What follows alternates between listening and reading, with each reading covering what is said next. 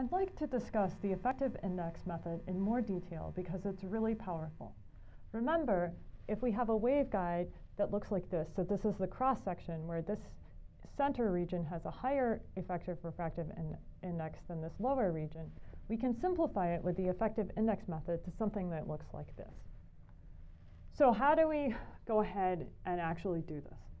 We start by applying Maxwell's equations, and specifically the boundary conditions. So the boundary conditions we'll apply are that the perpendicular component of the magnetic flux and the electric displacement are continuous. The second thing is that the tangential components of the electric field and the magnetic field are also continuous. The next thing we can do is we can solve the wave equation.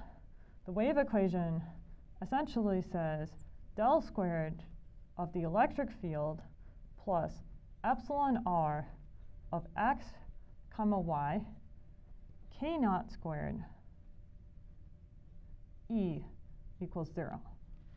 This E is the electric field. K naught is the free space wave number. And epsilon r of x and y represents the spatially varying permittivity. It's allowed to vary in x and y for our problem, but it does not vary in z. And so what this allows us, what the effective index method allows us to do is to separate our problem into a y component, which is essentially our slab waveguide, and into an index varying guide in the x direction. So let's talk specifically about how to do that. The solutions to the wave equation are of the form, and here I'm solving for the electric field, E equals a hat, so that's a direction. And then here we have a squiggle of y, and then semicolon x, and then psi of x e to the minus j beta z. So let's think about the terms that I have here. This beta, that's the propagation constant. A hat is a unit vector that represents the polarization. This is actually the transverse mode profile solving for y. And psi is actually the lateral field distribution. So what we can do is we can substitute into the Helmholtz equation, and we can separate into the lateral and the transverse parts. So let's go ahead and write this down.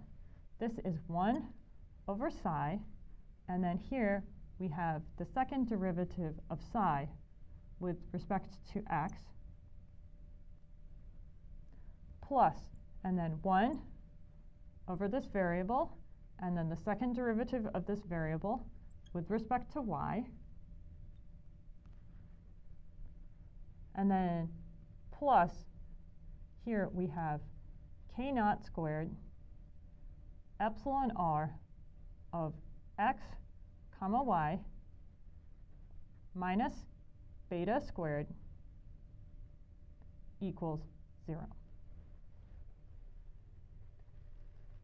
Okay, so now let's go ahead and split this into the components for the transverse field and also the lateral field.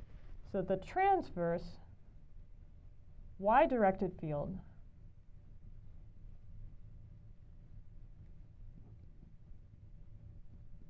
can be described as follows.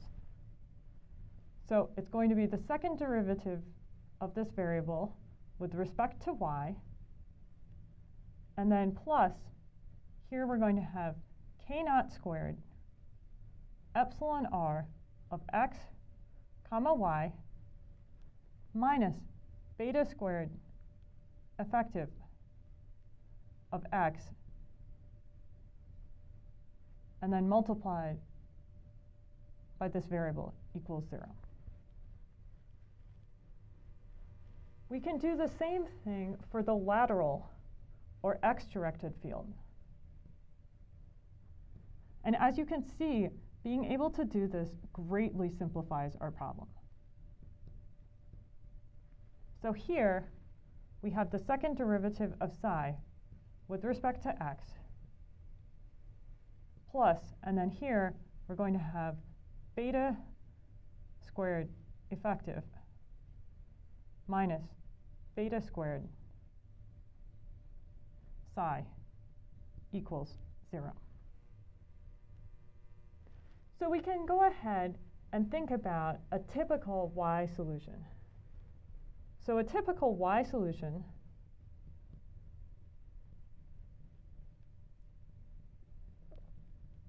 is as follows.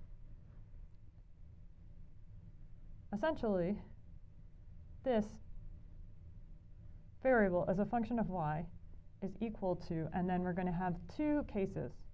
So we're going to have the case of essentially where you're outside the region that guides. So we have AE, which is essentially a constant, and then cosine, and then here, this is going to be kappa y, where y, in this case, is going to be less than or equal to d over 2. So this is the case where you're actually inside the high index layer, not actually outside. And then outside the layer, it's going to be equal to BE. Again, this is a constant, and then exponential of minus gamma and then y, absolute value of y, minus d over 2.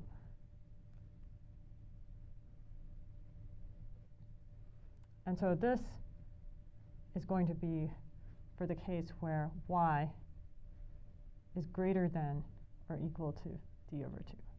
So that's outside. So the way to think about this is that inside the guide, you're going to have a sinusoidally oscillating field, but outside in the cladding, your field is going to exponentially decay. We also need to define a couple of variables. So we can define kappa, and this is equal to k naught. And then here, this becomes n2 squared minus n effective squared. And then we can also define gamma. Gamma is equal to k naught. And then here, this becomes n effective squared minus n1 squared. And just remember that n1 and n2 are the refractive indices of the cladding and the guide layers respectively.